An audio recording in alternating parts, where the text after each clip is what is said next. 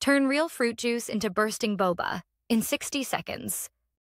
All you need, juice blended with sodium alginate, a calcium bath, and clean rinse water. That's it. Here's the science.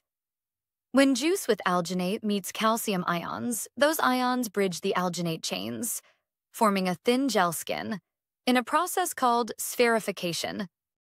It's like building a net that traps the juice as a juicy pearl.